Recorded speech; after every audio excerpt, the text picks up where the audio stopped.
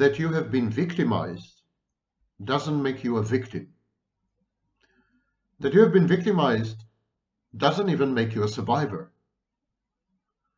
You have gone through an experience, and there are many types of experiences. And so, unless the abuse is protracted, long-term, all-pervasive,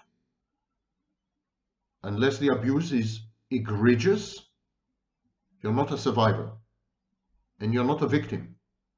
You're someone who has had a bad experience. Victimhood is an identity. To define yourself via an event of having been victimized, or even to define yourself via a relationship in which you have experienced having been victimized, is not helpful. It retards growth, healing, recovery, prevents you from moving on. Victimhood identity resembles very much narcissism. And in this sense, it's pathological. You would do well to recall your abuse, never forget, and depending on the severity of the abuse, never forgive.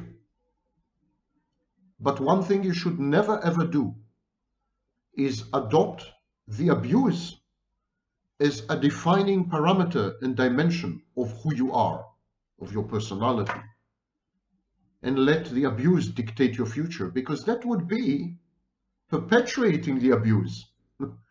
That's exactly what the abuser wanted to do, wanted to accomplish. You would be handing the abuser a victory, a triumph. You would be keeping the abuser, preserving the abuser in your life.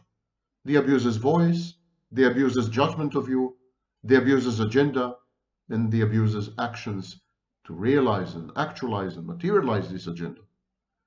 Don't do this to yourself. Don't become an accessory after the fact with the abuser. Don't become an accomplice. Don't continue to self-abuse, having been abused by someone else. Don't continue to self-victimize, having been victimized by your abuser.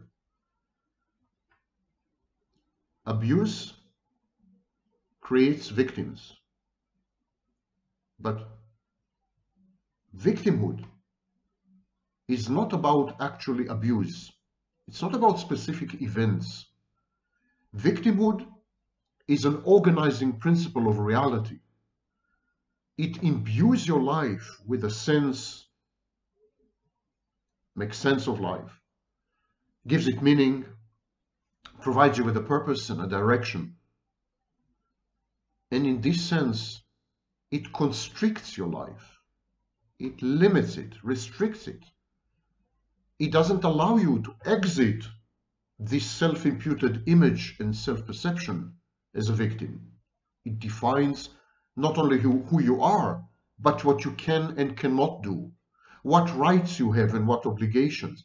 It becomes a straitjacket, a prison cell. Don't do this to yourself.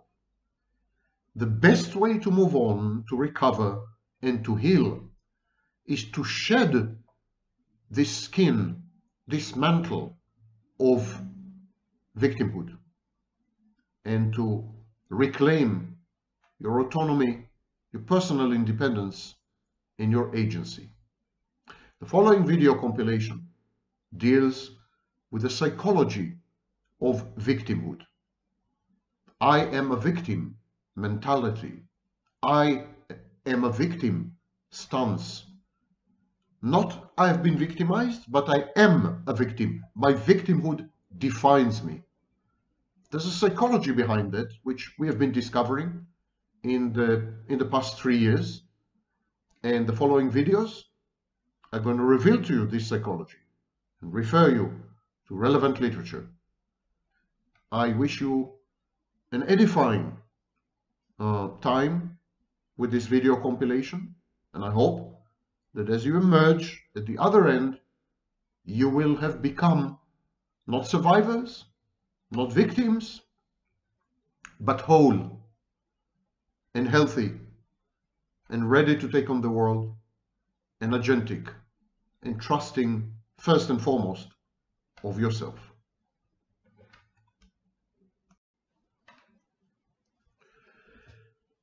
Recent studies have demonstrated the prevalence and incidence of grandiose pathological narcissism bordering on psychopathy as defined by Robert Hare among social justice activists and other mass movements. One such recent study had been published a few months ago in British Columbia, and there is also a study conducted, actually 3 studies conducted by Israelis, and they had suggested a new personality construct called the tendency for interpersonal victimhood, or TIV. It seems that when mass movements start and when they are concerned with justice, social justice, interpersonal justice, legal justice, financial justice, any form of justice, sooner or later, these movements are hijacked, infiltrated, infested with, contaminated by psychopaths and narcissists. And these psychopaths and narcissists tend to rise to the top because they seek attention, they are concerned with narcissistic supply, if they are narcissists, money and power, and sex, if they are psychopaths. These people become the public face of these social movements. They are the outspoken ones. There's a silent majority and the tip of an iceberg minority of psychopaths and narcissists who make it to the mass media, who get interviewed everywhere, who aggrandize themselves and become not only the face of the movement, but the movement. So they tend to consider themselves as reifications of the principles, ideologies, ideas, stratagems, attitudes of the movements which they purportedly and self-imputedly represent. This is a very, very insidious, nefarious, pernicious, dangerous, sick phenomenon. And it had been happening throughout history. The French Revolution was hijacked by the likes of Danton and Robespierre and others, very, very mentally ill people, psychopaths and narcissists. So the Russian Revolution, the famous October Revolution, had gone through 2 stages. Initially, it was initiated by middle-class, bourgeoisie, well-balanced people, but then it had been hijacked by total psychopaths like Lenin and Stalin. So social movements have this tendency. It's nothing new throughout history. In my own small case, in 1995, I coined the phrase narcissistic abuse, and for 9 years my website has been the only website on narcissism, and I maintained, ran and owned the only 6 support groups for victims of narcissistic abuse. This gradually became a global movement. I launched it over 9 years, and then I lost control in 2004. And the movement now, throughout the world, is in the hand of con artists, psychopaths, narcissists, scammers. I mean, it's a cesspool and a cesspit. Covert narcissists pretending to be victims, victims pretending to be experts, experts who know nothing about the condition. Clearly, I had launched inadvertently a mass movement that had been hijacked later by psychopaths or narcissists. Nothing new under the sun. Now, all social justice movements and all justice concerned movements go through certain phases. Many of these movements are focused and centered around the concept of victimhood. So they are what I would call victimhood movements. Now, victims are entitled to justice, and they are entitled to pursue justice by any legal means available. They're also very welcome to organize. It's a good thing, it's a healthy thing in society when victims organize to reclaim what's theirs, to reclaim their rights, and even to undergo a public healing process. For example, in South Africa, the popular courts that had tried perpetrators in the truth and justice movements. So this is in itself is a healthy phenomenon. The problem is when the movement is again kidnapped and infiltrated by psychopaths and narcissists and changes its character. Now, every social justice movement goes through phases. It starts with legitimate grievances. Victims, people who are deprived, people who are disenfranchised, ignored, people who suffer or pay the price for other people's actions or inaction, people who are the victims, advertent or inadvertent, of trends such as globalization, automation, and the transition to the service and information economy. There are numerous types of victims.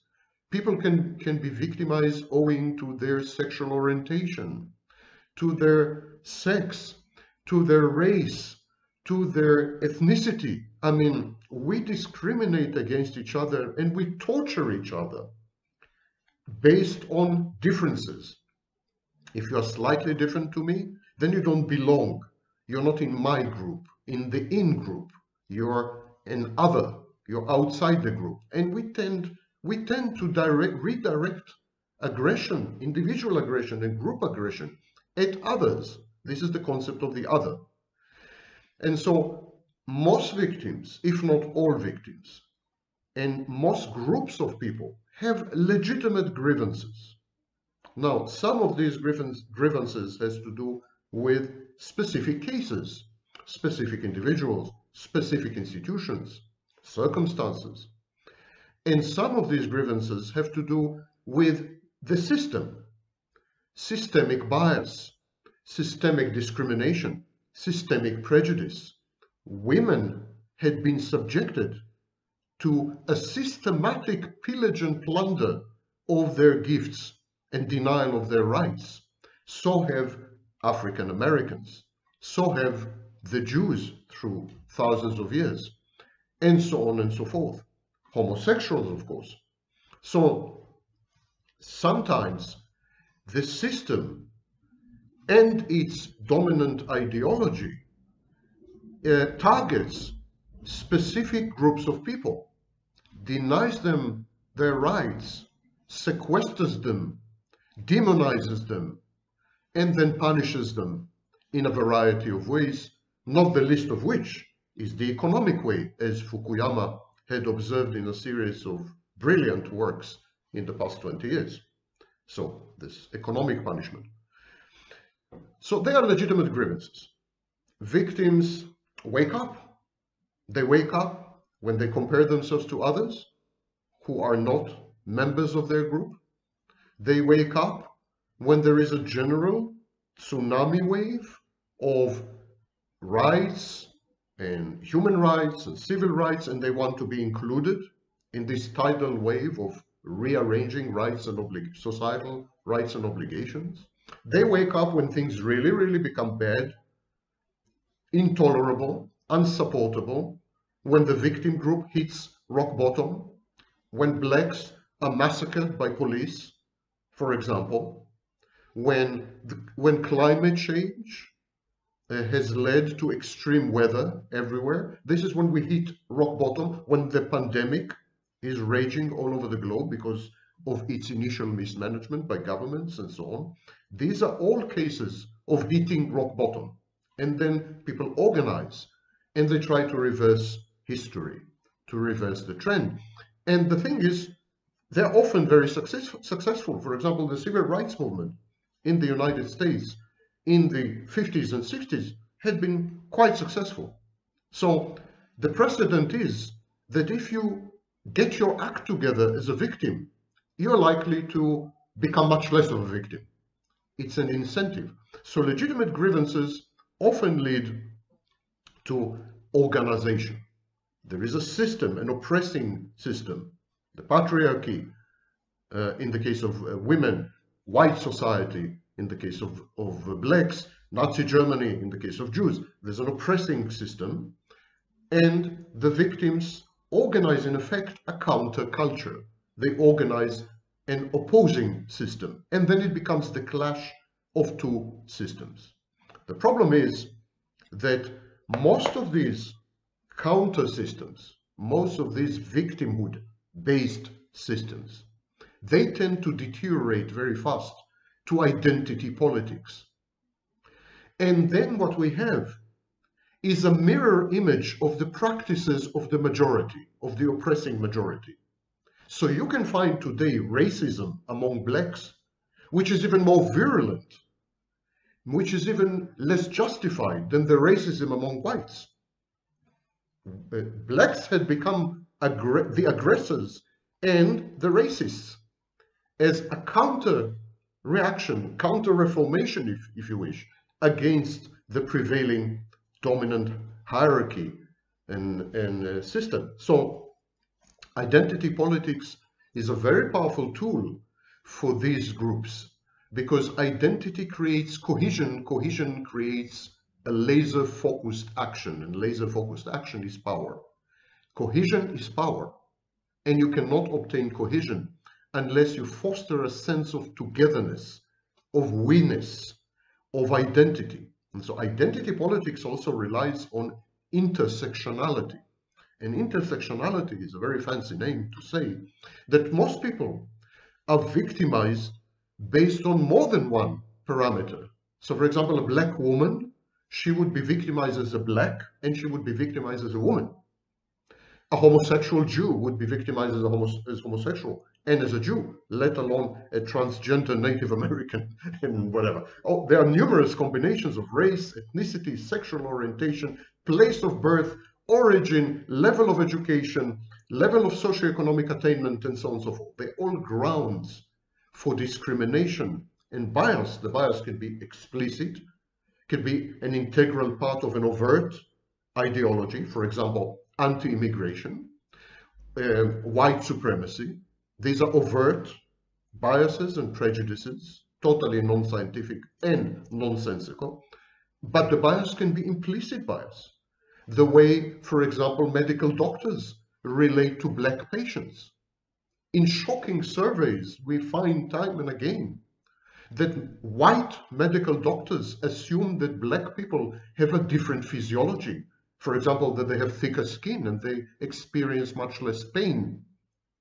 So bias is a poison. It permeates, it pervades the social fabric. And the only way to get rid of bias is to get rid of the social fabric. Then movements adopt identity politics and intersectional ideologies, contra-intersectional ideologies, in ways that render them subversive.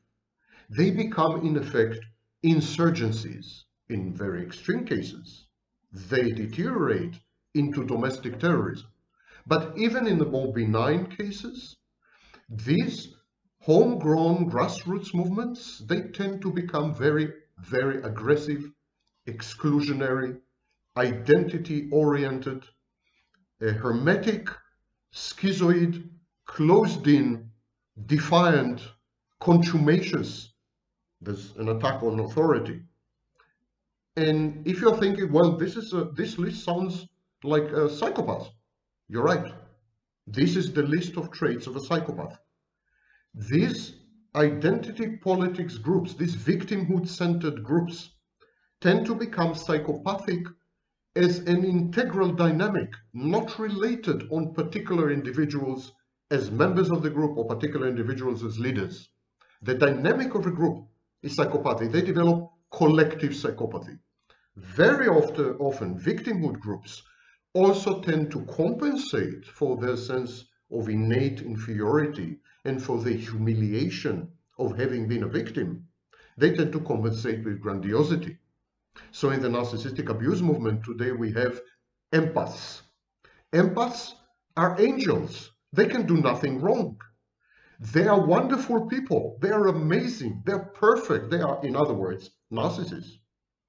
So grandiosity and psychopathy tend to evolve naturally as an emergent phenomenon in victimhood-centered social justice movements long before they are hijacked by narcissists and psychopaths. Actually, narcissists and psychopaths gravitate to these movements owing to their increasing narcissistic and psychopathic profile.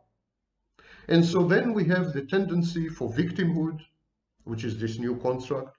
We have these studies that show, psychopaths and narcissists as active members, not only leaders, and the whole thing deteriorates into demonizing, mudslinging, partisanship, aggression in extreme cases, recently not so extreme and not so rare, even violence. Now, there's a big difference between left-leaning victimhood movements, right-leaning victimhood movements, and neutral movements. An example of a neutral movement would be the narcissistic abuse movement, because it incorporates people with leftist views, people with rightist views, and so on. It's centered around the injustice done to victims of narcissistic abuse by narcissists and psychopaths. It is undergoing the very same process. It had become more and more grandiose, and it had been taken over by psychopathic and narcissistic con artists and scammers, all these online coaches and experts and so on. But still, it is neutral in the political sense. Left-leaning victimhood-centered movements tend to focus on entitlement and grandiosity. They compensate with grandiosity, entitlement, and they are fantastic in nature. For example, they seek to rewrite history counterfactually. So women are doing this in the feminist movement. They are rewriting the history of the world as though it had been centered around women, when actually women had always been, since the agricultural revolution, marginal in world affairs. Blacks have African American studies departments where they rewrite history to render blacks the builders of the nation and the greatest contributors to science and literature, which is utter, sheer, unmitigated, counterfactual nonsense.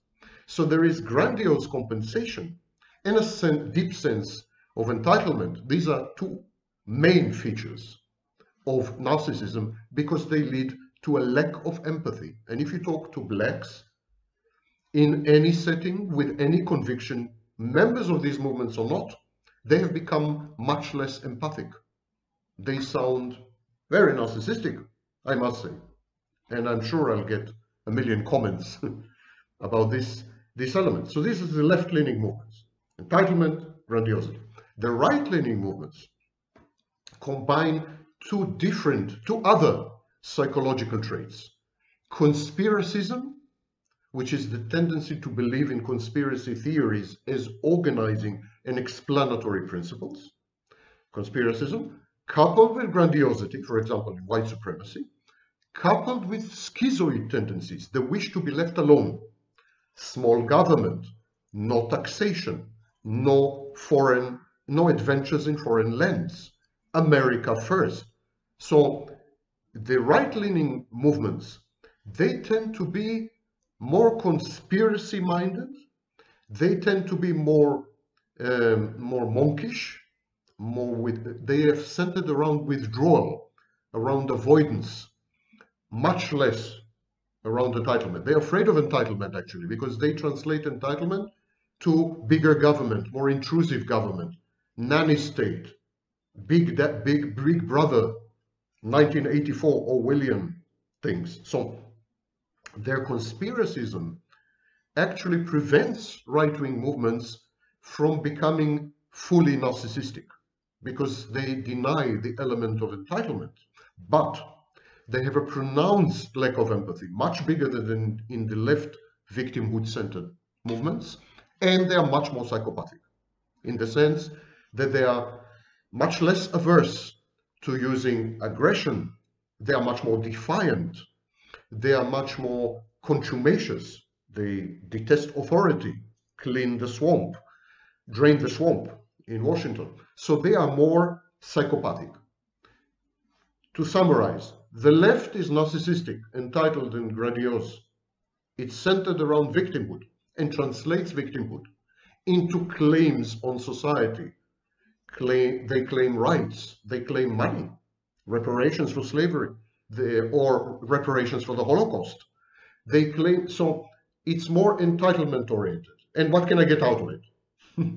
And the right-wing groups, entitlement groups, are less, they are not exactly victimhood groups. They are victims of conspiracies, but not victims of society or systemic, because they are mostly white. Right-wing groups are mostly white.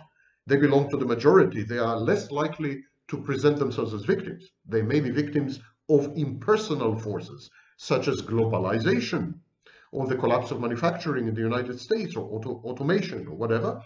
But they are more focused on withdrawal, avoidance, and using power where necessary to protect rights, for example, gun rights. In the middle, we have the neutral movements, the justice movements. They are not social justice movements, they are individual justice movements, like the narcissistic abuse movement. And these movements in the middle, they have the worst of both worlds, actually. They have entitlement, they have grandiosity, but they also have defiance, contumaciousness, and conspiracy-oriented paranoia. This is the picture. When narcissists and psychopaths observe these groups, what they see is a gold mine. It's a new pathological narcissistic space. They can thrive in these settings. They can become leaders. They can become media figures. They can obtain narcissistic supply. They can make money. They can have sex with followers and fans. It's fun. It's great. It's a playground. It's a haunt. It's a pub. And so narcissists and psychopaths flock into these movements, and because of their particular personality structure. Narcissists know how to be charming. Narcissists verbalize much better than the average population. Many narcissists and psychopaths are highly intelligent, and all of them are goal-oriented. They are reckless, they are callous, they are disempathic, they are relentless, so they rise to the top. They become the leaders of these movements. And this is how all these movements end. Even hallowed, saintly figures like Martin Luther King, Gandhi, in other ways, gurus like Jordan Peterson and so on, they have pronounced narcissistic elements and traits and so on. When you look, when you listen to the FBI recordings of Martin Luther King, I mean, it's far from impressive. And when you read the autobiography of Gandhi, you come across sections which put your hair on end. I mean, the guy was, near psychopath. So there's no escaping this. Victims organize, create a counterculture, a counter system. It becomes more and more narcissistic, more and more grandiose, more and more entitled, more and more paranoid. And then it becomes more and more psychopathic as it accumulates aggression which is directed by an ideology, interpolated, as Althusser called it. And then it's taken over by narcissists and psychopaths. I hope I made things clear, because last time I mentioned only Black Lives Matter and the Me Too movements and the climate change movement with the Greta. But now I've mentioned also right-wing movements and neutral movements. It's all over. Whenever people organize to claim justice, they become narcissists and psychopaths. It raises the interesting question whether narcissism and psychopathy are not actually misguided, misdirected attempts by individuals to reclaim justice, having been subjected to early childhood trauma. Interesting thought. Narcissists and psychopaths, as victims of early childhood trauma, claiming what's theirs, regaining their rights, and establishing some justice, using an ideology, a personal ideology, which is akin to religion in the case of narcissism, that actually aggrandizes, entitles, and tramples on other people.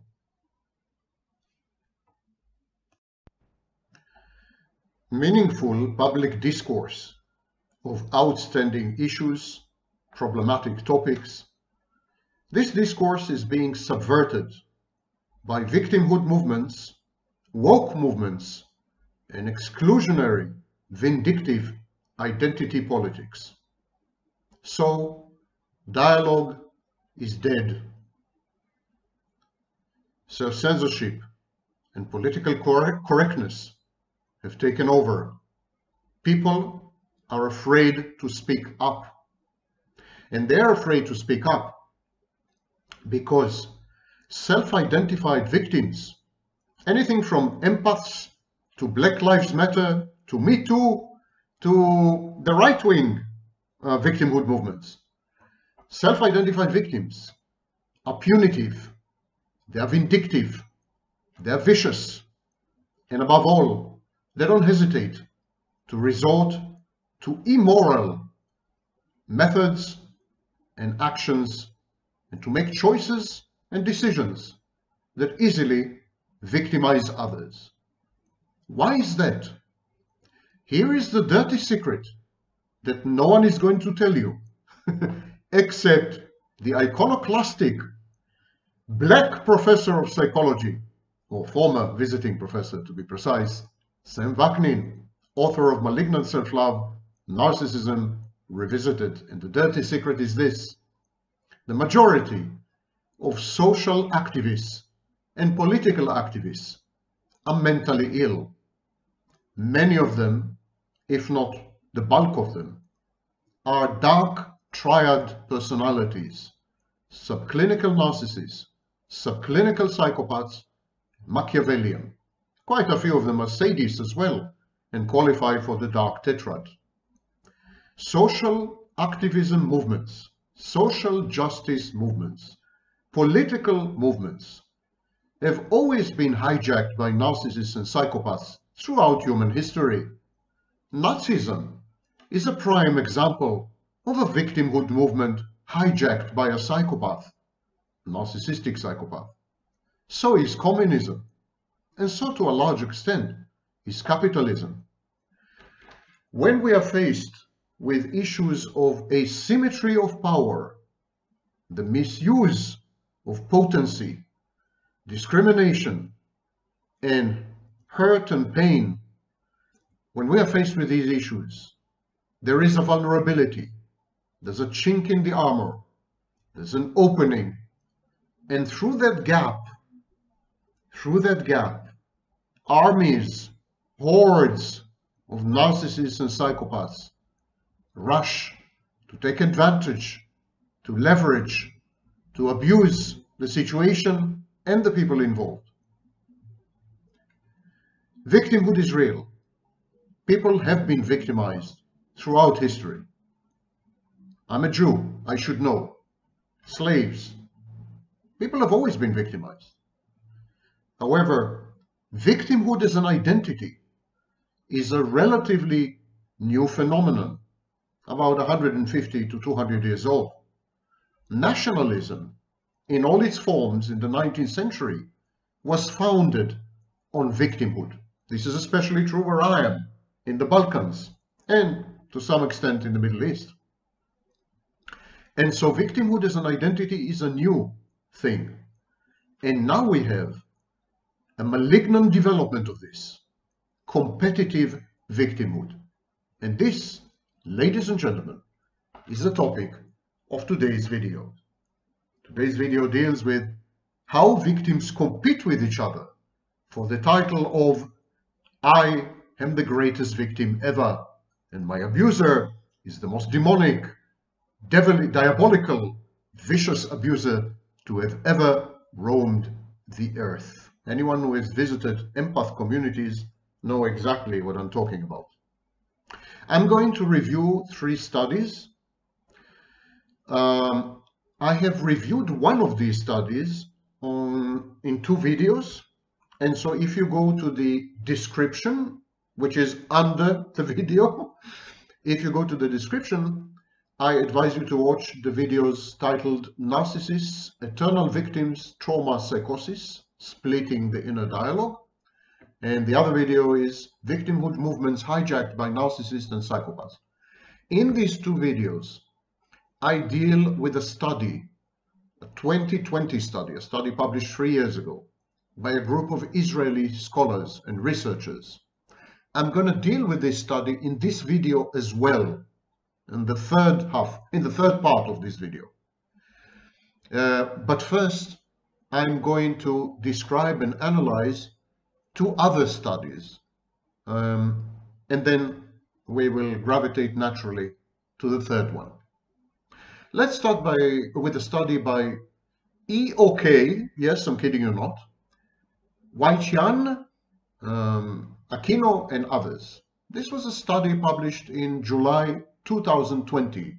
It is titled Signaling Virtuous Victimhood as Indicators of Dark Triad Personalities.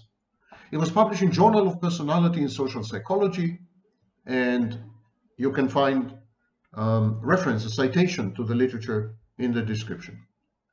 It's an amazing and much neglected study, and it's much neglected for good reason.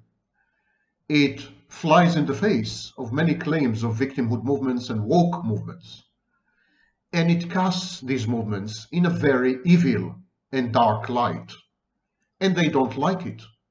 These movements are now in control of all the media, both online and offline. Well, all the mainstream media.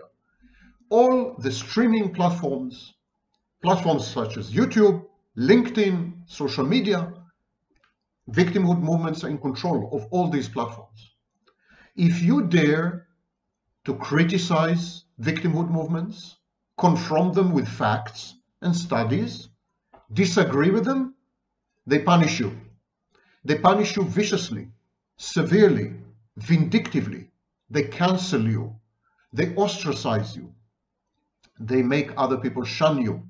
They go on smear campaigns. I am now a subject of one such vicious smear campaign. So, victimhood movements, small and big, a victimhood movement can be comprised of 10 people, can be comprised of 10 million people. But all of them have one thing in common. They use narcissistic and psychopathic techniques and methods, and they are sadistically punitive, unforgiving, and vindictive. Let's go to the study. The study links virtue signaling to dark triad traits.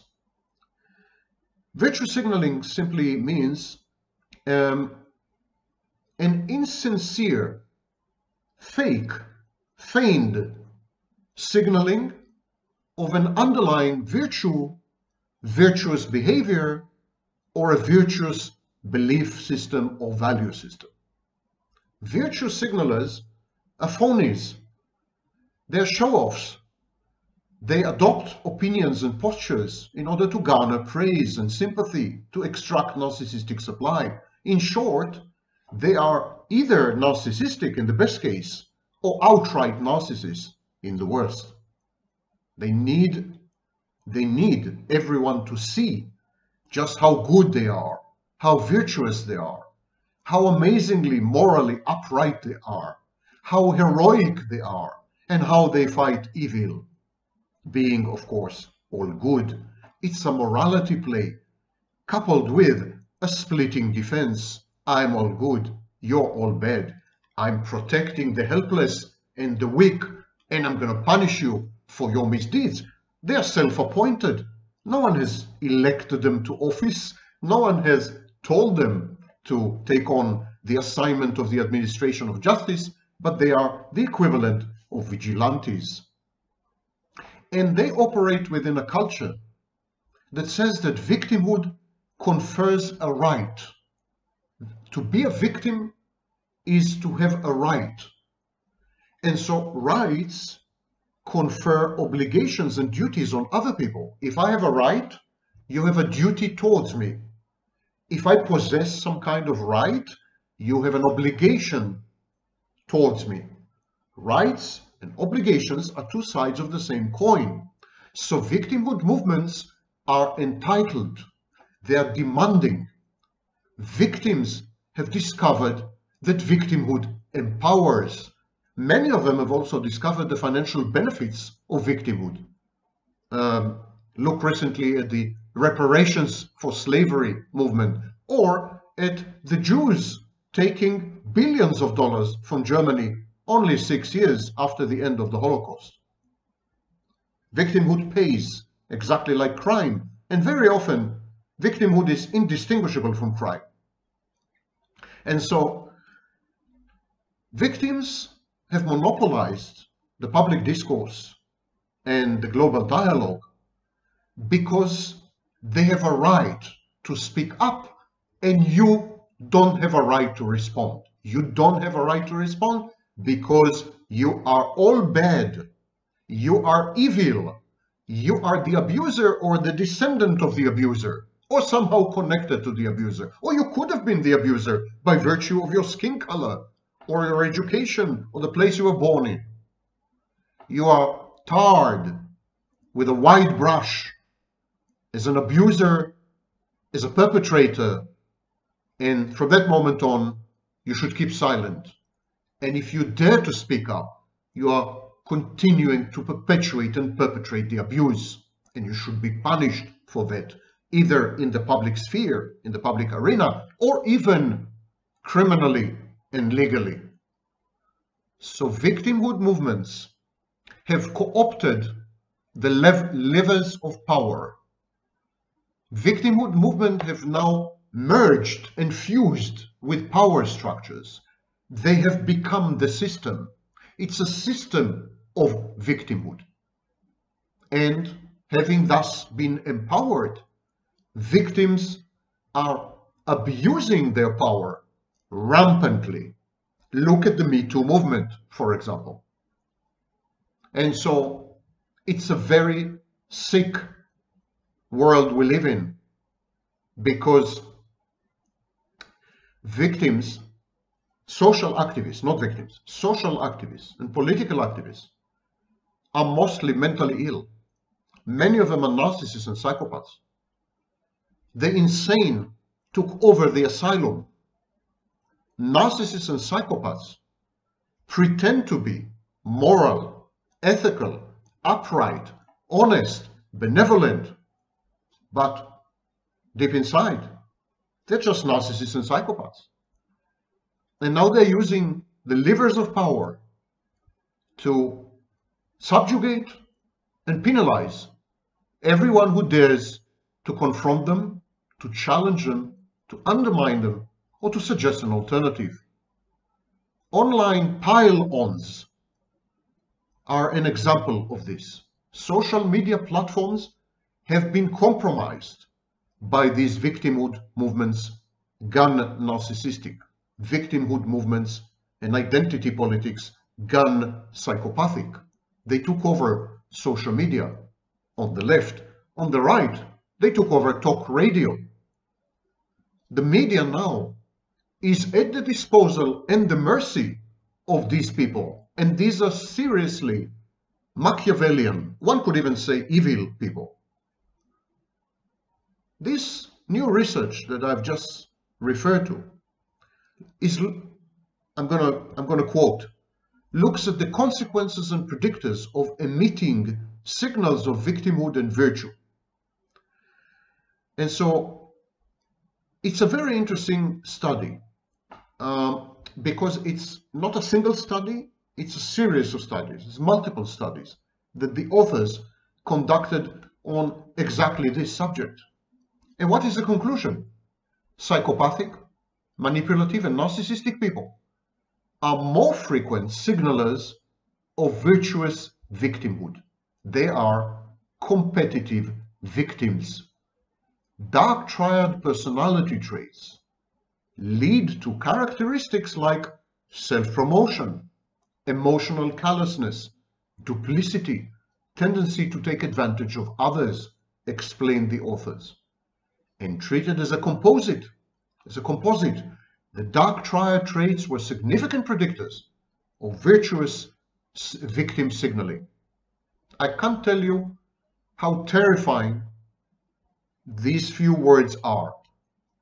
What it means is that as we have been transitioning from the age of dignity to the age of victimhood, and I'm now quoting the famous sociologist Campbell, as we have transitioned into the age of victimhood, narcissists and psychopaths took advantage of this transition, compromised the new power structures, pretended to be victims, and many of them do believe that they are victims because narcissists have alloplastic defenses and an external locus of control. In other words, they blame other people for their defeats and failures and misfortune and mishaps. So it's easy for a narcissist to say, I'm a real victim, I'm really a victim, you're wrong about that.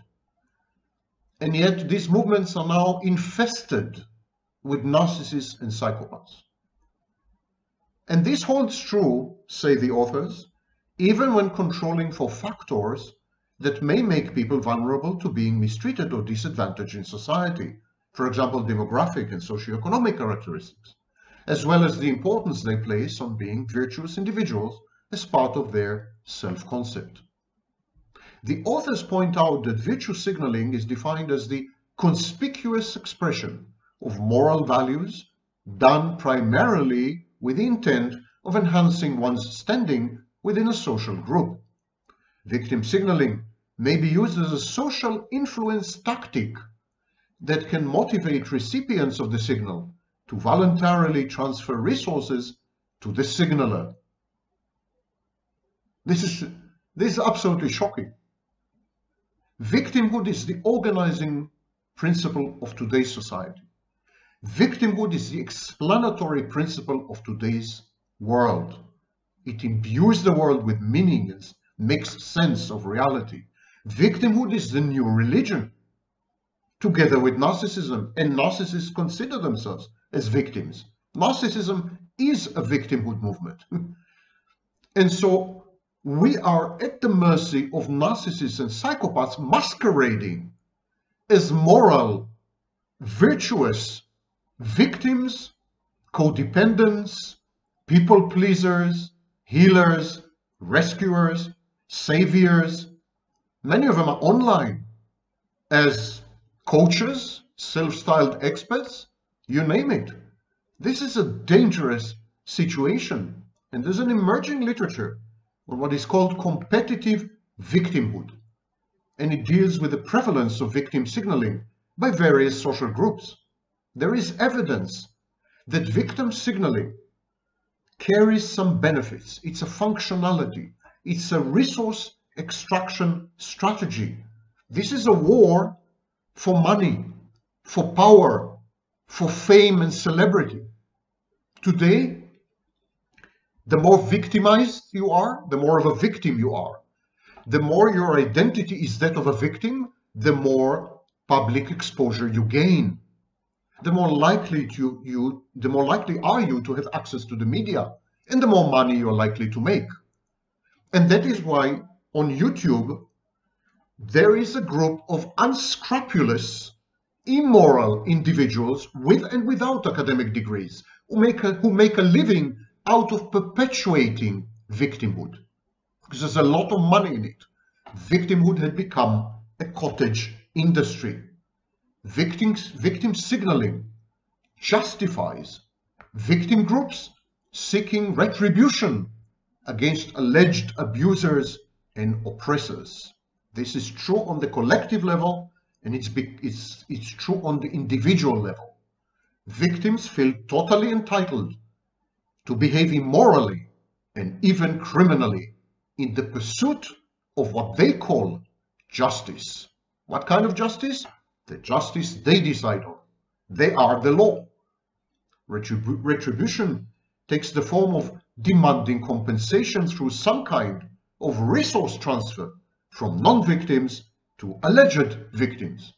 So claiming victim status can facilitate resource transfer by conferring moral immunity on the claimant and the complainant. It's an interesting kind of transactional landscape. All you have to do is claim victimhood of some kind. Ageism, ableism, sexism, racism, anti-Semitism, any ism goes. You just identify your slot and claim your prize.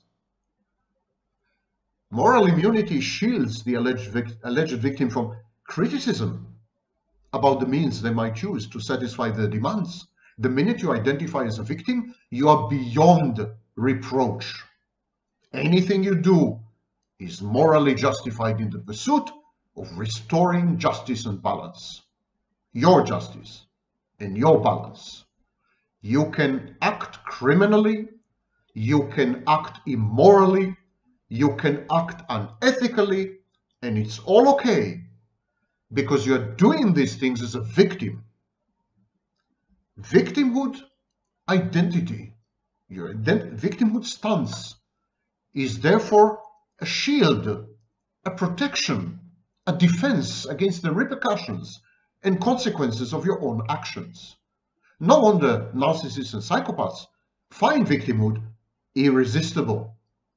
Victim status can morally justify the use of deceit, intimidation, bullying, criminal conspiracies, violence, verbal and otherwise, against alleged abusers, perpetrators, and oppressors.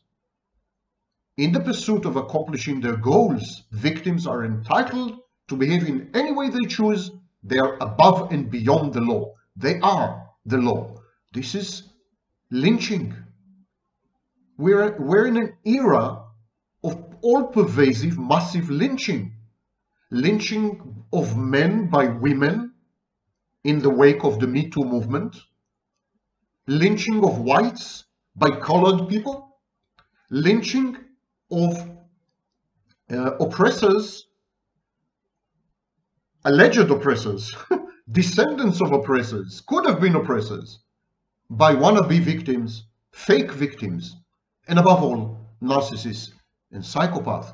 Claiming a victim status can lead observers to hold a person less blameworthy, to excuse transgressions. Victims appropriate private property, inflict pain on other people. Normally, this would have been condemned or rebuked, but not when you are a victim.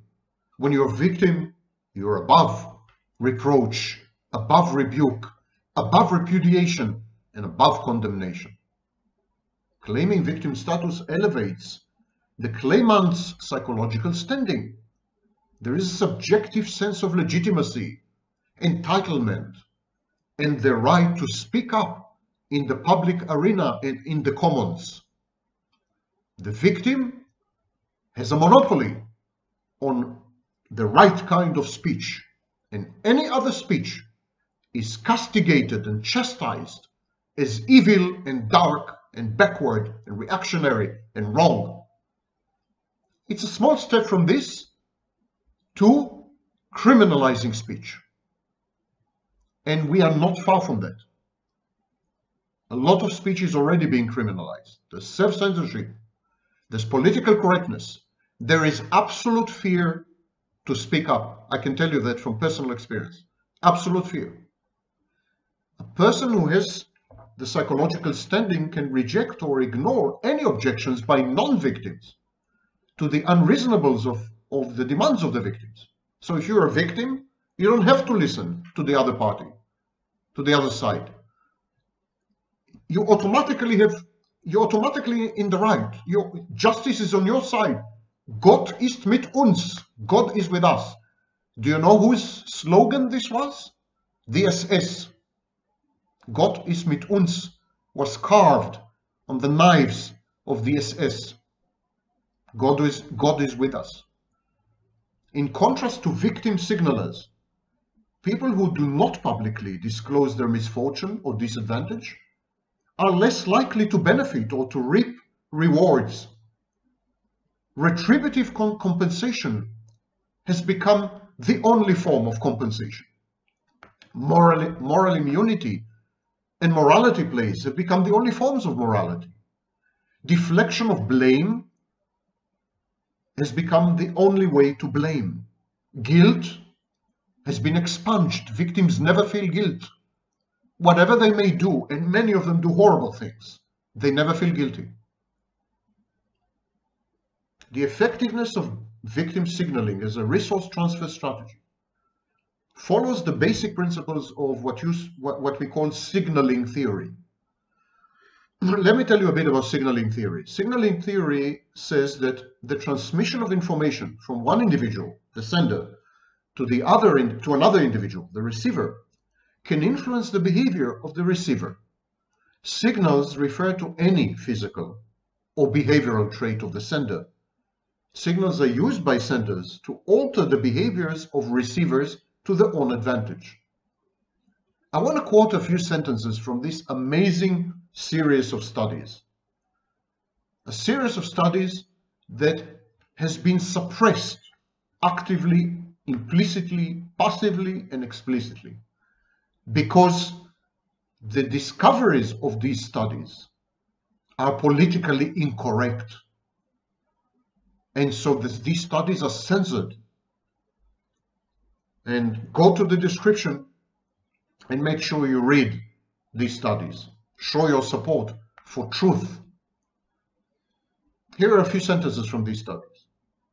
A perceived victim signal can lead others to transfer resources to a victim, but that the motivation to do so is amplified when the victim signal is paired with a virtue signal. People high in the dark triad traits emit the dual signal more frequently. A positive correlation between the dark triad scores and the frequency of emitting the virtuous victim signal has been found. Evidence of how these signals can predict a person's willingness to engage in and endorse ethically questionable behaviors has been spotted. Frequent virtuous victim signalers are more willing to purchase counterfeit products and judge counterfeiters as less immoral, compared with less frequent signalers, a pattern that was also observed when using participants' dark triad scores instead of the signaling score. Frequent virtuous victim signalers were more likely to cheat and to lie in order to earn an extra monetary reward in a coin flip game. That a dimension referred to as amoral manipulation was the most reliable predictor of virtuous victim signaling. Frequent virtuous victim signalers were more likely to make inflated claims to justify receiving restitution for an alleged and ambiguous norm violation in an organizational context. The authors make clear we do not refute the claim that there are individuals who emit the virtuous victim signal because they experience legitimate harm and also conduct themselves in decent and laudable ways. But the infiltration of narcissists and psychopaths, these are my words, the invasion of narcissists and psychopaths has contaminated the signal. The signal is now partly noise, narcissistic noise, psychopathic noise. Virtue signaling, morality plays, casting yourself as a victim today is a suspect activity because narcissists and psychopaths are doing all these things in order to punish people, subjugate people, extract resources from people, manipulate people, cheat people and deceive people, and all this by claiming to be victims. I proceed to another study by Weissmel, Manor, Kaplan, Shenhav, Zlotnik, Dvir, and others. It is titled ADHD and Political Participation, an Observational Study. Again, you can find the link in the description. The conclusions of the study. Overall, say the authors, we find evidence that individuals with ADHD, attention deficit hyperactivity disorder, individuals with ADHD display a unique pattern of political activity, including greater participation and less tolerance of others' views, but not necessarily showing greater active interest in politics. Our findings add to a growing body of literature that examines the impact of ADHD on different types of everyday behaviors. This is the anodyne, camouflaging abstract. The study itself is nothing short of absolutely shocking. Attention deficit hyperactivity disorder is a serious problem in childhood, and recently we are discovering that it's a problem in adulthood as well. This study demonstrates that people with ADHD are more likely than the average individual to participate in politics, and even deeply so. They're very committed and invested in politics. And this is pretty counterintuitive and surprising, because people with attention deficit hyperactivity disorder cannot pay attention to anything at length. They cannot focus on a task for any period of time. They are sometimes hyperactive to the point of mania. They act without prior contemplation of the consequences of their actions, so they have poor impulse control. And they're unable to analyze, synthesize, and go deep into any topic or issue. And yet these people, who can hardly put two and two together, they go into politics. They define politics. You will soon hear the numbers. A sizable minority of politicians, political activists, social activists suffer from severe ADHD. So they're incapable of learning anything in depth, analyzing it rigorously, and reaching any decisions about the future that would make any sense. And yet these are the people who define the agenda and dictate the way you live. The condition is chronic. ADHD, it's debilitating. It leads to other issues that impact daily life, individual relationships, interpersonal relationships, work life. They're all disrupted. And these are the people who engage in politics regardless of their age, sex, race, education, political orientation, and the levels of therapy that they're receiving, regardless of all this. So the authors, a group of Israeli scholars, I don't know why Israel is so concerned with victimhood, possibly because the Jews have invented victimhood as identity politics.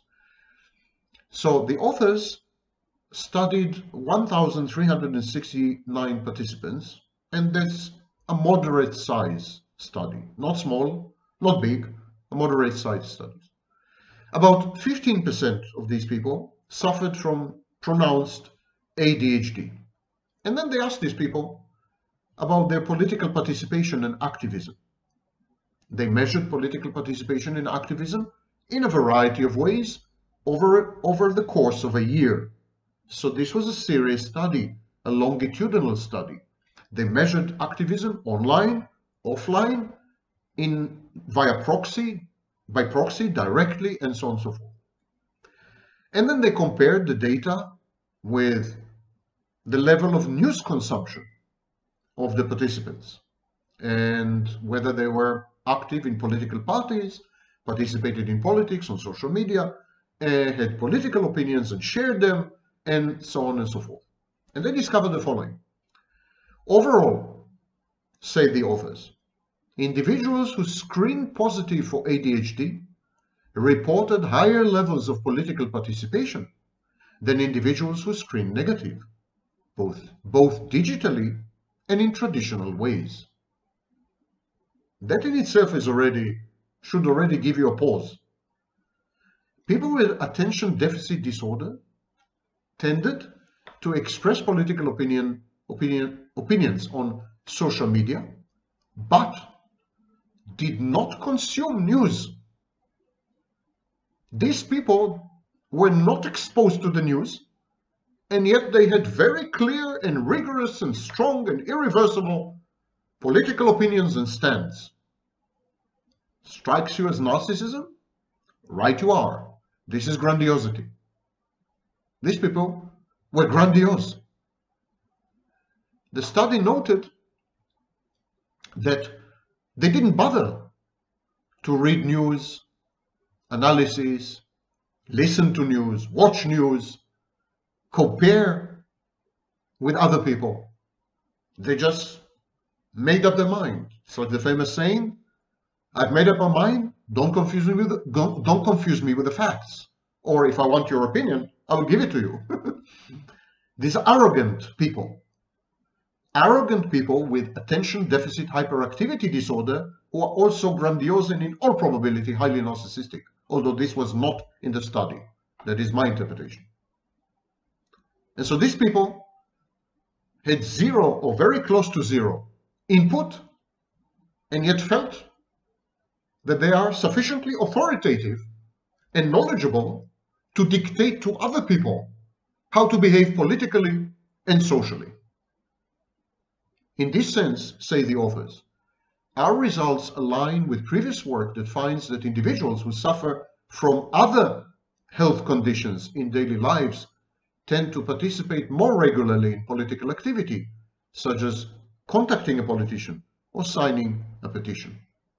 Sick people, especially mentally ill people, are the ones who are active in politics. We're beginning to see the full picture.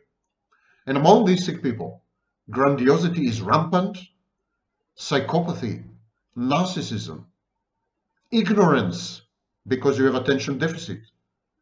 These are the people who define your futures and control you via the levers of power, institutions, and mechanization. The study's authors noted that ADHD sufferers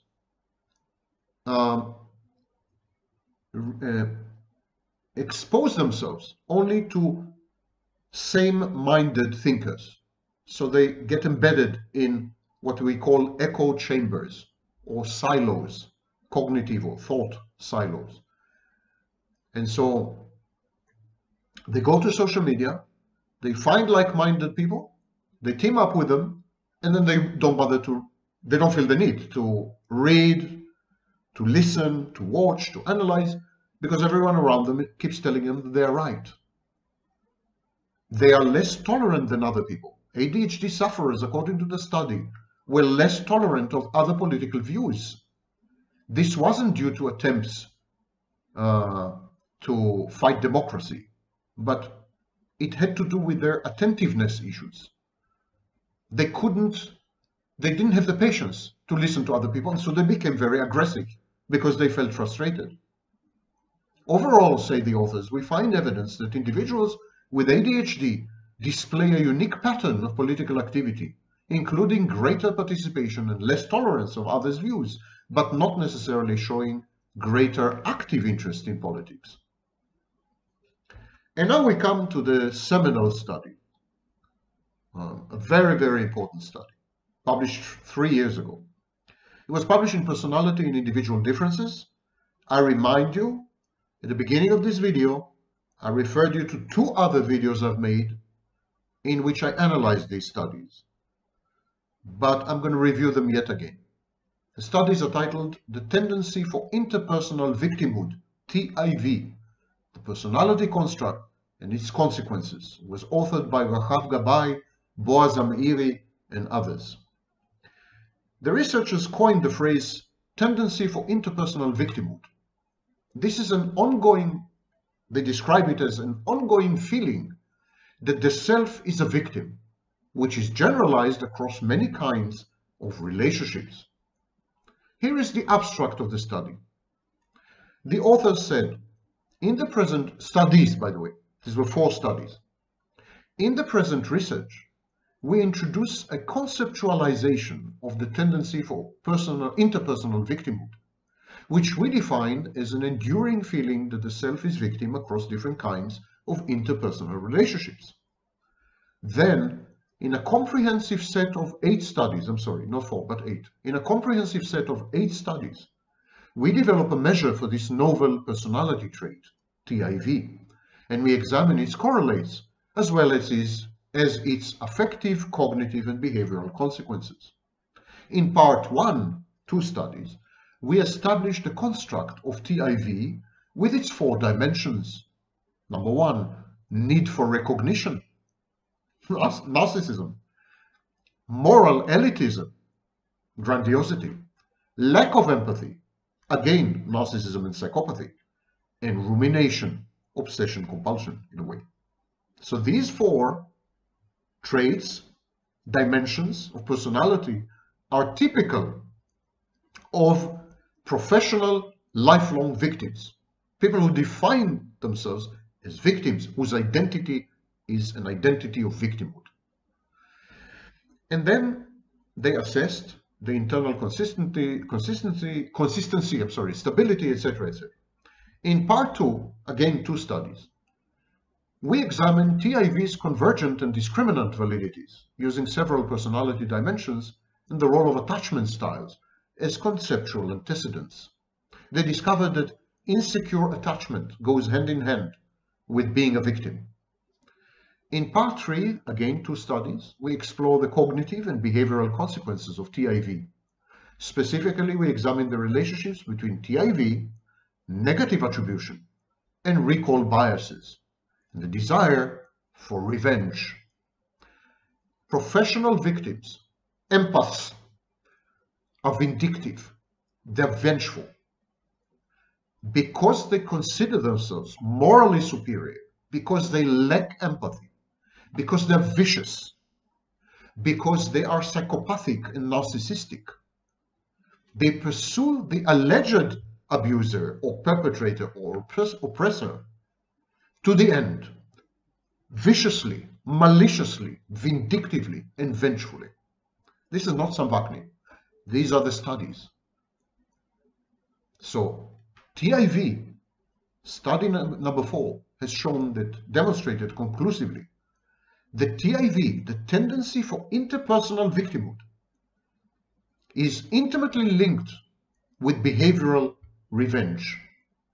Participants high in TIV also reported experiencing more intense negative emotions and a higher entitlement to immoral criminal behavior. Mediation analysis offered insight. The revenge process in the mind of the perpetual professional victim, the vindictiveness of the I am a victim identity, is a process. It's something that unfolds all the time. It's a background process. The authors say the higher participants' TIV, the more they experience negative emotions, felt entitled to behave immorally. However, only the experience of negative emotions predicted behavioral revenge. Gabay and her colleagues express a view. They say that their studies indicate that the tendency for interpersonal victimhood is a stable personality trait that is linked to particular behavioral, cognitive, and emotional characteristics. They say, and I'm quoting, it is deeply rooted in the relations with primary caregivers, parents. This tendency affects how individuals feel, think, and behave in what they perceive as hurtful situations throughout their lives. Now, there's an article by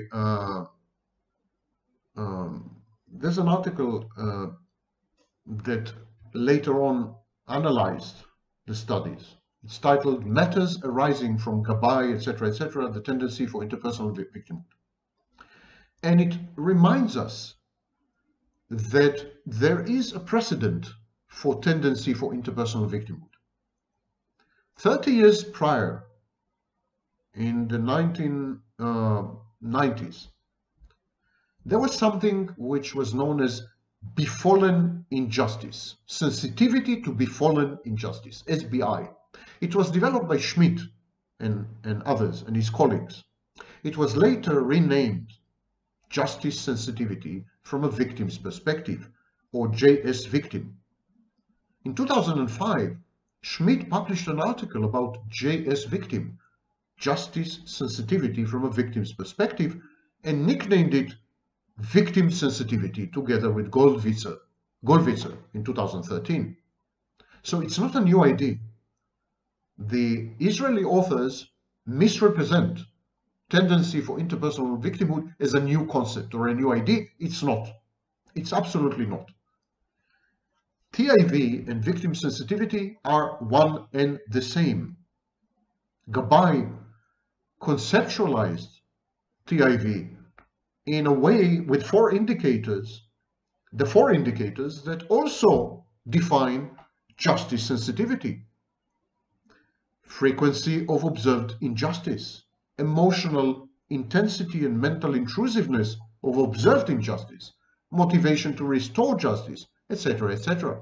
There's a great analysis by Baumert and Schmidt in 2016.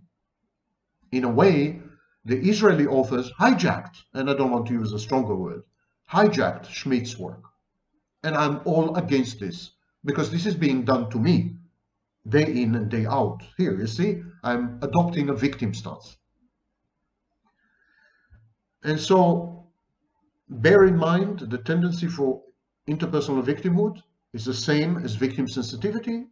And if you want to delve deeper into this, I would advise you to look for anything written or authored by Schmidt. And so this is the picture. This is the picture. And it's an unsavory picture. We have transitioned from the age of dignity and reputation, the age of upright morality, the age of social cohesion, the age of clear scripts, social, sexual, and otherwise. We have transitioned from all this to a world where everyone competes for being a victim. Why? Because victimhood pays.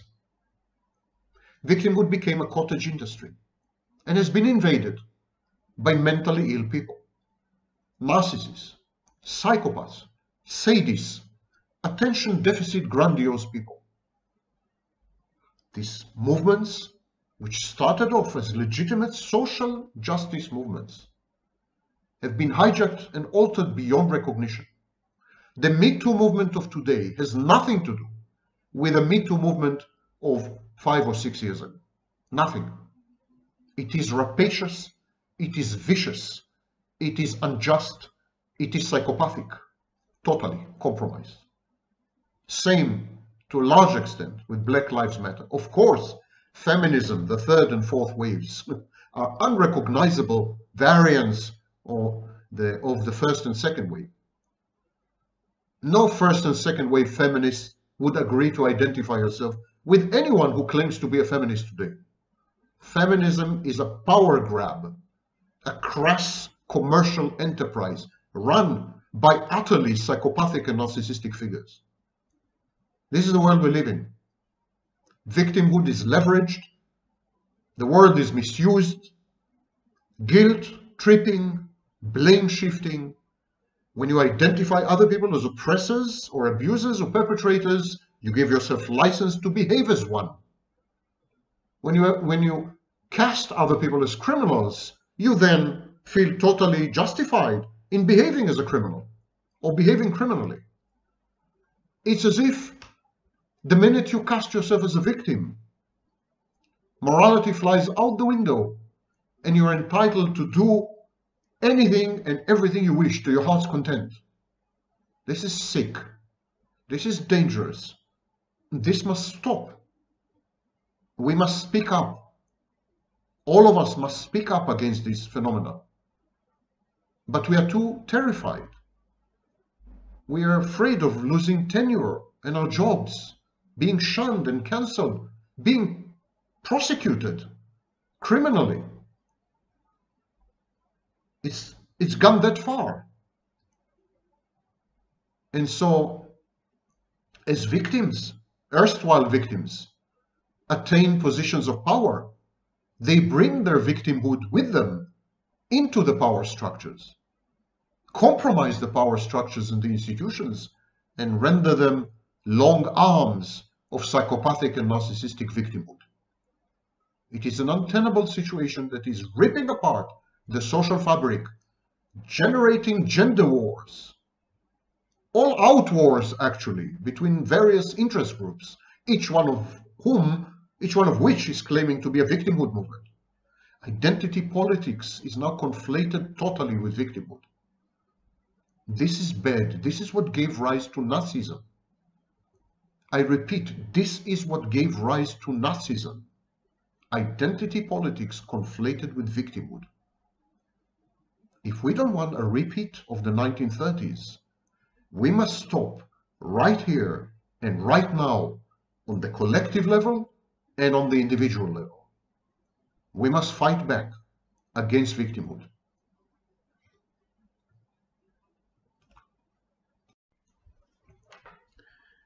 Okay, Shvan Panim. I'm going to try something new. I'm going to precede each and every long video with a bullet points summary. You can watch the summary, it's usually between 5 to 10 minutes, and ignore the rest of the video. It will break my heart, but hey, I'm a narcissist. I deserve it. Here's your chance to break a narcissist's heart. Okay, Shoshanim. So now the bullet points summary and innovation on this channel, followed by the longer presentation, deeper, with examples, and so on and so forth. You can skip the second part, because the first part captures all the information in the second part without the examples. Narcissists always claim to be victims, and they do so convincingly, because they're charming, they're attractive, they have thespian skills, they know how to act, they're convincing, they have cold empathy, they can scan you, they know which buttons to push, they're manipulative, etc., etc. And so their claims to victimhood sound very true and very, very plausible. They persuade people that they are victims. Codependents and people pleasers use two techniques to manipulate other people. One technique is known as control from the bottom. I'm helpless without you. I need you. This is a form of manipulation, and it's control from the bottom, control through submissiveness. And the second technique used by codependents and people pleasers is victimhood. I'm a victim.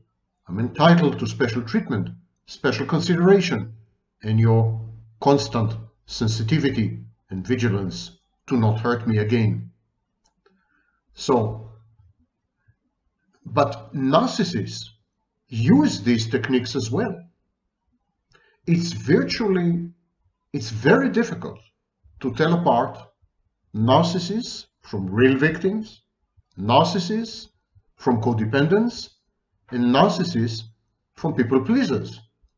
Many narcissists claim to have been victims of narcissistic abuse, to have been discarded cruelly, to have been devalued unjustly. These claims are made both by real victims and by narcissists who hijack the narrative, mimic the victims, and essentially snatch the whole scene. So how to tell which is which? Which is the real victim and which is the narcissist? Number one, splitting. Narcissists, exactly like borderlines, split. Splitting is an infantile defense mechanism which says, I'm all good, everyone else is all bad. It's also known as dichotomous thinking. There's nothing wrong with me. I have done nothing wrong. I am a kind, empathic, nice, loving, caring person, compassionate, helpful, attentive, and yet I'm constantly being taken advantage of, abused, and used because people out there are bad. I am all good. They, whoever they may be, are all bad. This is splitting. Splitting defense is used only by narcissists and borderlines. Real victims do not split. Even people pleasers and codependents do not split. Splitting is a prime red alert, prime warning sign that you're dealing with the narcissist. Listen to what the narcissist says and ask yourself, is he constantly presenting himself as essentially all good while everyone else is taking advantage of him, harming him, hurting him, etc.? So this is splitting. Number 2, non-discrimination. The narcissist would blame whole populations. He would say, for example, all my girlfriends betrayed me and hurt me and abused me and cheated on me. All my spouses, all my business partners have victimized me, stolen from me, took advantage of me, etc. So the narcissist would generalize. He would generalize to populations. Generalization is a fallacy, is a kind of mental health issue, and it is dealt with in cognitive behavioral therapy. So narcissists generalize. A narcissist wouldn't say, well, this girlfriend was really bad, but this girlfriend was great. A narcissist would say, my girlfriends, as if they all belong to a club or a political party together. You know, my girlfriends did this to me. My business partners did this to me. He would generalize about groups of people, and he would then go on to place himself as the victim of these people. Only narcissists do that. Victims are much more nuanced. Number 3, self-pity. Narcissists, and especially covert narcissists, pity themselves. And they pity themselves visibly, publicly, ostentatiously, conspicuously. It's a currency. Their self-pity is a manipulative ploy to pull at your heartstrings. And so the self-pity and the ostentation that goes with the self-pity, they are coupled with goal orientation. The narcissist wants something from you. If he is on YouTube, he wants your views and the advertising money. Otherwise, he wants to become a celebrity. He wants to have sex with you. He wants to take money from you. He would pose as a victim, a helpless, hapless, innocent, totally innocent victim, just to get you to do what he wants. It's manipulative. Remember, a true victim, a real victim, would never wallow in self-pity, in public at least. He would never do this, and he would never ever couple self-pity with some goal. He would never go on YouTube and pity himself. Next, alloplastic defenses and an external locus of control. A narcissist would blame others for all the misfortune in his life, all his failures, all his defeats, and all the bad turns. It's never his fault. He is never in the wrong. There's an external locus of control. He is just there, a passive, inert object, the recipient of other people's malice and mental illness. He is a victim by virtue of existing. There's no responsibility or blame. He never assumes responsibility or blame. It is a defense against shame and guilt, which in the narcissist case are life-threatening. But still, it's there. So if you watch someone online or you talk to someone and they keep saying, this was not my fault, I have been a victim, I'm not responsible, I have been abused, I've been taken advantage of, I have been discarded cruelly, I have been shamed, I have been, I contributed nothing to my predicament, I am perfect, I am an angel, well, that's a narcissist. Many of them are called empaths. Next is denial of misconduct or proportionality of response. The narcissist would do the most horrible things. He would steal your work. He would sleep with your wife or girlfriend. He would forge documents. He would lie to your face. He would go behind your back. He would backstab you. He would badmouth you. He would do the most incredibly immoral and in many cases illegal things. And yet he would deny them. In the face of hard evidence, he would still deny his misbehavior or misconduct. He would try to reframe it perhaps as justifiable because he is on a moral crusade or God knows what. He would invent a narrative that would convert the misconduct into proper conduct, moral conduct, laudable and commendable conduct, etc. But it would still be misconduct, of course. A narcissist would also contest the proportionality of the response. A narcissist may say, yeah, well, you know, I have done it, I have done this, but I think the response was out of all proportion. I didn't deserve this. I've been victimized. It's wrong what the other party did to me. I have wronged the other party in maybe, it's debatable, I don't think so, but maybe. But in any case, the other party's reaction was out of bounds and totally insane and unjustified, and I've been discriminated against, and I've been maltreated, and it's horrible what's been done to me. Totally ignoring, neglecting, and denying what had triggered this cascade of events. The original sin, the primal sin, the narcissist's misconduct or misbehavior. The narcissist engages in grandiose, ostentatious morality. He's a hero, he's a rescuer, he's a savior, he's a healer, he's a fixer.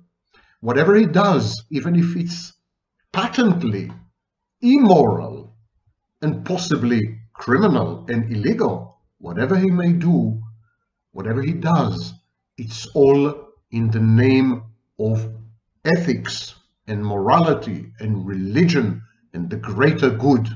He is selfless. He's not doing any of this for himself, God forbid. It's not about revenge. It's not about some lowly instinct or drive. No way, no siree. He is pro-social. He is communal. Anyone who comes with these BS stories is a narcissist. A narcissist would also try to explain his misconduct and his misbehavior in terms of, I have been baited, I have been tempted, I have been entrapped, I have been seduced, I have been coerced, I have been brainwashed and entrained, I didn't know what I was doing, I didn't recognize myself, I broke my own principles and boundaries, someone made me do it, he made me do it.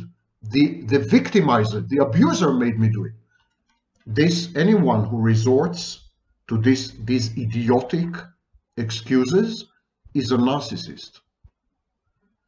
Next, the narcissist never apologizes, never assumes responsibility, never acknowledges guilt, never tries to make amends, never agrees to discuss even the outstanding issues, never provides closure.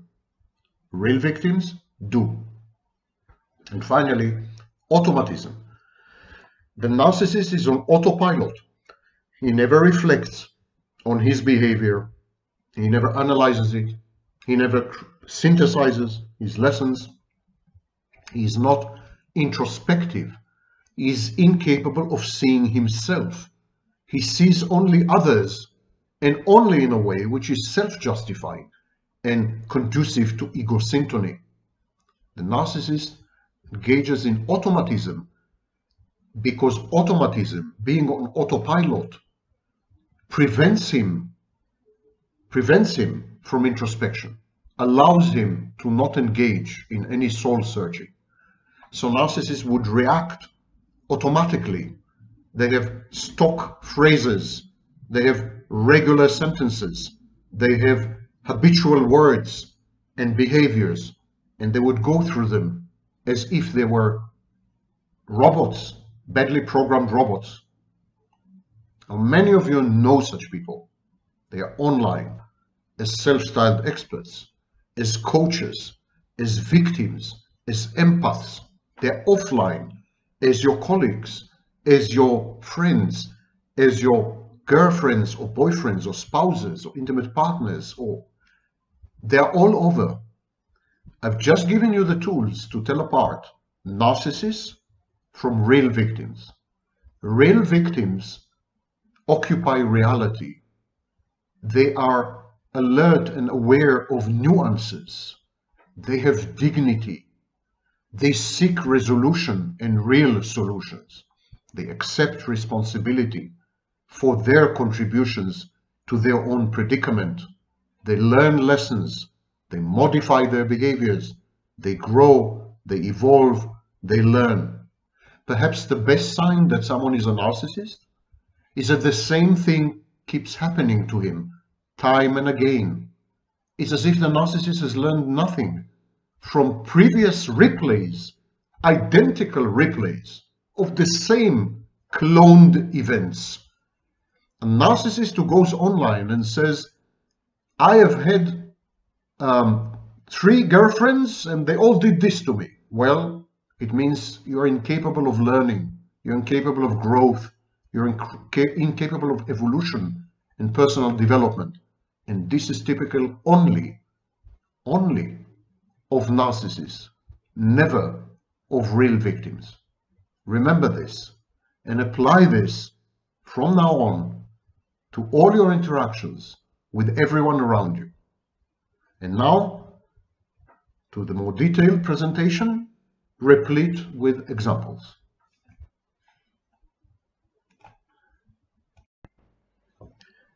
Here is something to boggle your mind. Every narcissist, overt, covert, dead or alive, claim to have been a victim, or at the very least, to have been victimized, discriminated against, framed, set up, treated unjustly, abrasively, harshly. Every narcissist says this, no exception. How on earth can we tell the difference between narcissists posing as victims and real victims? Now, mind you, here's the problem. Narcissists truly and honestly perceive themselves as victims. They're not acting, they're not lying, they're not gaslighting, they're not faking. They truly, honestly, profoundly, deeply, irrevocably, and you know that I can continue for another half an hour, firmly believe their own confabulation, their own narrative, their own fantasy, their own storyline in which they are the hapless victims of malevolent, malicious, dark, malign, evil forces out there. So how can you tell the difference? I'm going to teach you a few ways. These are kind of tests to tell apart a real victim from a narcissist who believes himself to be a victim. Now, of course, when I say he, it's a she. When I say him, it's a her, etc., etc. Half of all narcissists nowadays are women. Women's lib, equality is upon us. And for those of you who are lucky enough, fortunate enough to not know who I am, my name is Sam Vaknin. I'm the author of Malignant Self-Love and Narcissism Revisited. I am a former visiting professor of psychology and a current member of the faculty of SIAPS. So let's delve right into the quagmire and swamp of victimhood. Narcissists always claim to be victims, and they're very convincing. They're very convincing. They're charming, they're outgoing, they put on a facade of compassion and affection and empathy and so on, and you buy into their stories.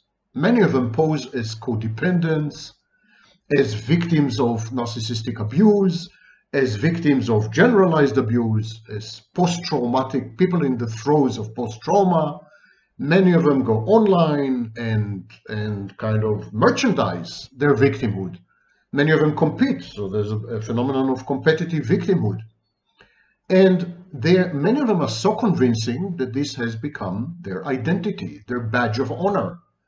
They are the perennial, well-known, famous victims, and that's how they're judged, even though a substantial minority, perhaps even a majority of them, are actually narcissists, and especially covert narcissists, but not only. How to tell which is which? Here are a few tests. Number one, splitting. A narcissist would engage in splitting, which is a primitive, infantile defense mechanism. Splitting says, I'm all good, they are all bad. I've never done anything wrong. I've been wronged all my life. Having introspected, having interrogated myself, having soul searched, I discovered that I am blemishless. I am flawless. I am 100% on the high moral ground. There's nothing wrong with me, and I've never done anything wrong to anyone. This all or nothing, black or white, all good, all bad, all angels, all demons, this kind of thinking is known as splitting or dichotomous thinking, and it is typical only of narcissists. Real victims don't have this. So many of the so-called empaths, of coaches who pretend to be codependents and victims, of self-styled experts who claim to have been victims of narcissistic abuse, many of these people are actually narcissists because they engage ostentatiously, conspicuously, visibly, and publicly in massive acts of splitting. Only narcissists split, remember that. Victims never do. Real victims have a much more nuanced perception of reality. They are much more attuned to the gray zone, to the gray area between the black and the white, to the fact that people are not all bad and never all good, that life is a complicated proposition, that things happen even to the best of people. So real victims have a much more realistic grasp of the process that had led to their victimization. As I said, much more nuanced. Not so with narcissists. Second test, non-discrimination. Non-discrimination is simply every girlfriend I've ever had has betrayed me, abused me, destroyed me, abandoned me, cheated on me, killed me and my dog. Every girlfriend. There has never been a single exception. All of them, no exception, have done this to poor me. And by the way, the element of self-pity is a warning sign. If you spot self-pity, that's a narcissist. Victims have dignity. Victims don't pity themselves. They're angry sometimes, but self-pity is a hallmark of a narcissist, especially a covert narcissist. Overt narcissists don't engage in self-pity, but coverts do. So there is this pitying, self-pitying tone, you know. All my girlfriends were horrible to me. All my spouses, all my business partners, they victimized me, they discarded me, they treated me harshly, I was so good to them, I gave them everything, I gave them love, I gave them money, I gave them sex, I gave them this, and they just keep victimizing me. Everyone keeps victimizing me. Poor me, please, I'm so in need of compassion and empathy and so on and so forth. It's a manipulative technique, a narcissistic manipulative technique. Beware, if you see anyone whose narrative, whose story is that everyone in his life has victimized him, everyone, and that he has done nothing to deserve this, and he self-pities and shares this self-pity with you, but in a setting where there are certain positive outcomes, certain goals.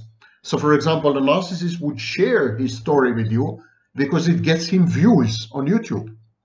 Or he would share this story with you because it would make him some money. Or he would share this story of victimization and self-pity with you because it would get him laid. It would get him to have sex. So narcissists, exactly like psychopaths, in this sense, are goal-oriented. Non-discrimination goes hand in hand with goal orientation. You see something like that? Be very, very, very suspicious. Do not give the benefit of the doubt. It's 99.9% a narcissist. Next, alloplastic defenses. It's everybody else's fault, never mine. None of this is my fault. Everything that has ever happened to me is not my fault. I'm a poor victim. I'm a poor codependent. I am a lamb. I didn't see it coming. I am so innocent and pure of heart. I'm so giving and so caring and so amazing and so loving and so this and so compassionate and so empathic and so warm-blooded and so I don't know what. And you see what they're doing to me? You see, none of it is my fault. I'm not responsible. I contributed nothing to my repeated predicament. Nothing. This is called alloplastic defense. Alloplastic defense is when you keep blaming others all the time, even when you have misbehaved egregiously, even when your misconduct screams to high heaven, it's still never ever your fault. You want to figure out if someone is a real victim or a narcissist? Listen to him. If he never ever says, I'm sorry, I did something wrong, it was partly my fault, I contributed to it somehow, I accept responsibility, accountability, I am learning to recognize myself and my involvement in all this. If he never says, I'm sorry, that's a narcissist. If he never says it's partly my fault, that's a narcissist. If he never accepts responsibility or his contributions to whatever has happened, that's a narcissist. Real victims go through thorough, functional, healing, soul searching. They recognize their contributions and their involvement, the wrong choices they've made, the bad decisions, and they vow to themselves to never repeat. But the narcissist, no way. He just happened to be there in the wrong time, in the wrong place. At the wrong place, that's all. None of it is ever his fault. None of it. Yeah, well, he did, he did misbehave here and there. He did steal. He did, forge. He did do all kinds of things, which happen to be anything between immoral and illegal, but so what? He did not deserve to be victimized. His own bad behavior is never acknowledged, and he never expresses remorse or regret, ever. That's a great sign of a narcissist. Real victims never behave this way. Never. And the last thing I would say, although there are quite a few other tests, but the last thing is automatism. The narcissist has at his disposal ready-made phrases, responses, answers, whole texts, and so on. So whenever the narcissist is confronted with a situation, he goes on autopilot. So whenever something bad happens to the narcissist, automatically he says, I've been a victim, I've been victimized, I'm codependent, I'm helpless, I'm traumatized, it's not my fault, and that's it. It's automatic. He never bothers to go deep. He never bothers to really think. He never bothers to introspect. He never bothers to analyze. He never bothers to synthesize. He never bothers to truly consult others. He doesn't really consult others. He goes through the motions very often, but in order to self-justify. And he blocks out any information that contradicts his self-justifying alloplastic narratives. It's never my fault. I'm always the victim. I'm codependent. I'm traumatized. I'm helpless. And therefore I am prey. I fall prey to malicious, malevolent predators out there. They are all bad. I am all good. So I have nothing to apologize for. None of my behaviors has been wrong. I've never done anything wrong, ever. And that's me. That's a narcissist. Period. You come across someone like that, that's a narcissist. And never mind how eloquent he is, how charming he is, how attractive he is, how well-versed he is in the lore of victimhood, that's a narcissist. Simply a narcissist. Peel your eyes. Pierce and penetrate the facade. Have a real look at the person and ask yourself, is this human being on the screen or next to me or my workplace or my family, is this person real or is it an act? Is this person a victim or is it a narcissist claiming to be a victim? And I've just provided you with 4 tools to answer this question. So make good use of them.